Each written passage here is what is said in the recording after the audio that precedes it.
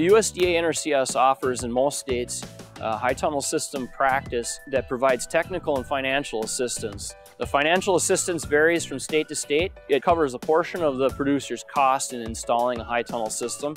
It needs to be sited on existing cropland. It needs to solve a resource concern. A resource concern is plant productivity, health, and vigor, which also can be associated with improved nutrient management, pest management, and irrigation water management because you're controlling all of those factors.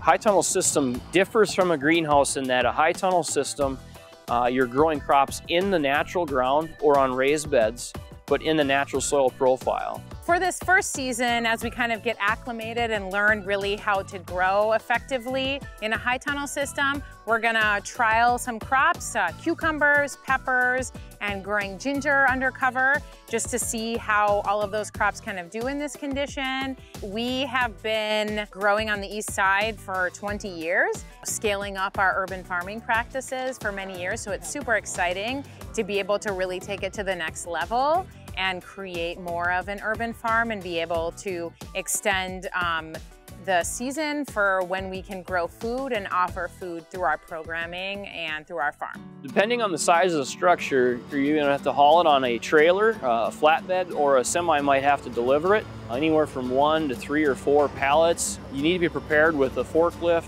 Otherwise, you can break the crates down at the truck and haul them down individually. You want to try to site that structure where it's already fairly level. Depending on the county or the township permitting requirements, there could be a building permit needed, setbacks from a road, setbacks from property lines. You should also be calling the utility notices to make sure that any underground lines for gas or electric are marked ahead of time. To be able to do most of the work that we do at Urban Roots and our urban farming program is we work with our youth internship program and volunteers and school groups to really be able to pull up all the projects that we do. We've already had around 100 people come through early this season to help prep the grounds for the high tunnel, lay the cement footings, add compost, and then do some of the construction framing.